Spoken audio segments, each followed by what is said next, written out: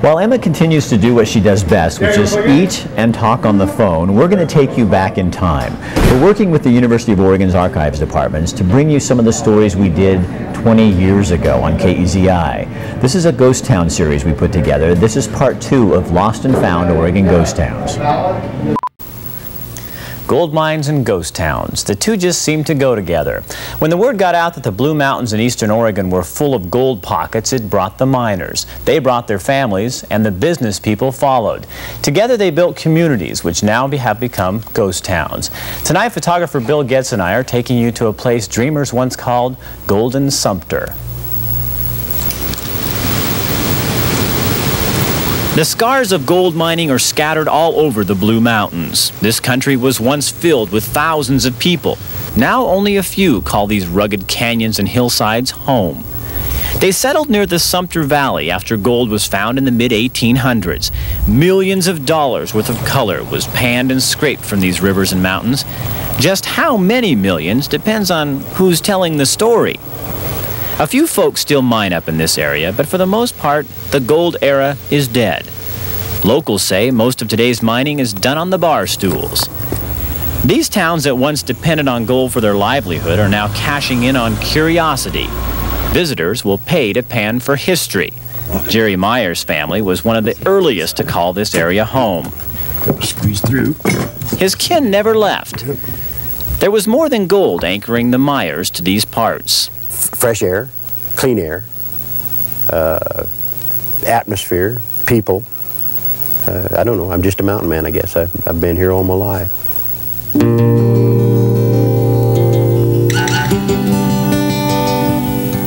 Sumpter was the largest town. The railroad stopped here, and so did 5,000 people in the early 1900s.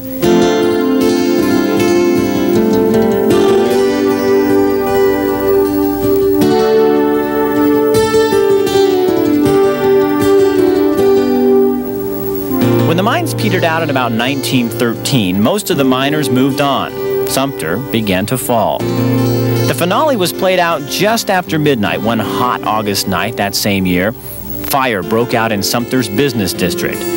The dry and empty buildings offered no resistance, and within a few hours the fire had burned most of the city's 12-block area and even consumed the wood-planked streets.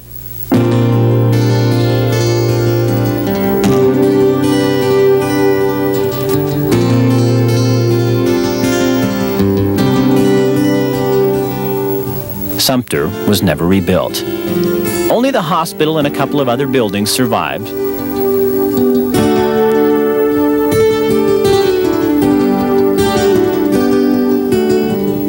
And of course, the determined people still wouldn't give up.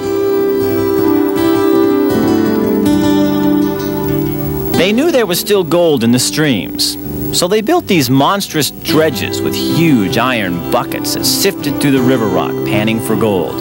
And they did okay for almost 40 years before the color faded. The rusting hulks of the old dredges remain where it ended. The dredging spoils are like tombstones covering the valley floor. Now 150 people live in Sumpter. People are coming back. A lot of them are probably drawn by the same thing that kept the Myers family here all these years, the mountains and the good air. Not bad reasons at all. By 1900, several towns had incorporated near Sumpter Valley. Bourne was built at the portholes of one of the area's largest gold mines. 1,500 dreamers crowded into this little canyon. Today you wonder where they put them all. Bourne was considered a rather rough mining town. Hotels, saloons, gambling houses, and stories that could keep the campfire going for hours. They called Bourne a hotbed, get-rich-quick gold town. But the mine couldn't supply enough gold to pay back the people who'd invested in it, and people packed up. In 1927, the Bourne post office stamped its last letter. 10 years later, a flood poured through this valley and almost wiped Bourne off the map.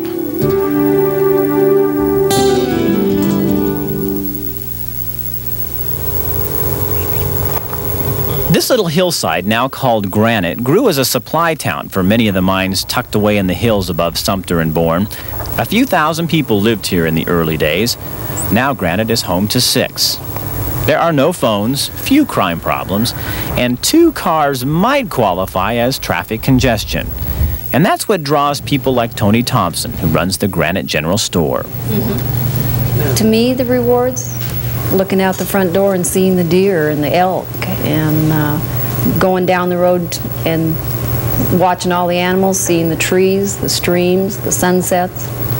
Not a lot of people. An attractive picture, but even Tony will tell you it's not for everyone. I guess we're all probably cranky, rugged individuals. I don't know what you describe it as. I mean, everybody's up here because they chose to be. Rugged individualists, good description. Bonnie and Steve Skidgill certainly qualify. We do it because that's what just the 2 of us can handle anyway. The 2 burrow themselves inside this 600-foot-long hole in the mountains to mine for gold. We just had to see what was in that hole, so we just kept digging until we got it open. Why do you keep doing this? I got gold fever.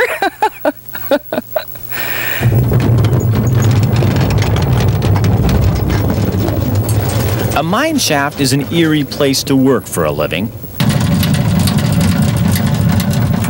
It's cold, very dark.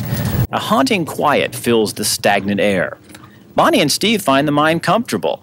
They say mining in 1990 is not that bad when you consider what the men who started chipping away at this hole had to go through.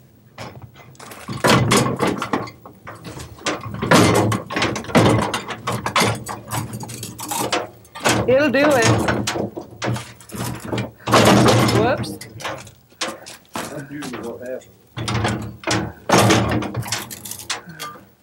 It can't happen when it's loaded. It's just, you know, going to be pretty heavy. Did you know this much hanging won't come down? I know, I told you that. Well, I know, but this is all like quite a bit. I told you the big slab fell off. Okay, you guys can really see you can see the vein. The vein itself is looking pretty strong and showing pretty good values, so we'll keep going on it.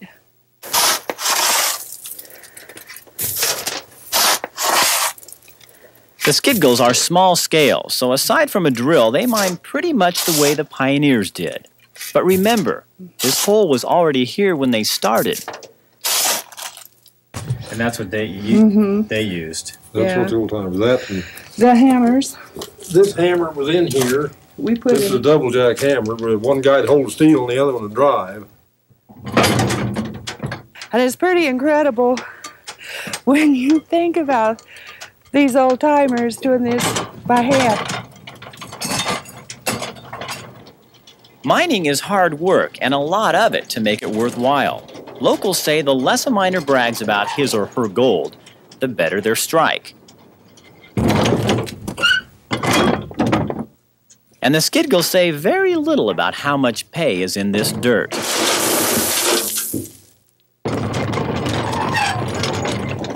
The people up here say life is easy nowadays. They will tell you they aren't as tough as the pioneers. We wonder. That was scary. And tomorrow night we're going to take you to a couple of ghost towns closer to home. Shaniko looks like a backdrop for an old Western movie. In fact, it has been used for a couple of movies a couple of times. And the other ghost town is quite familiar. You've probably heard it on this station many a time. We're going to take you on a trip to Rajneeshpuram.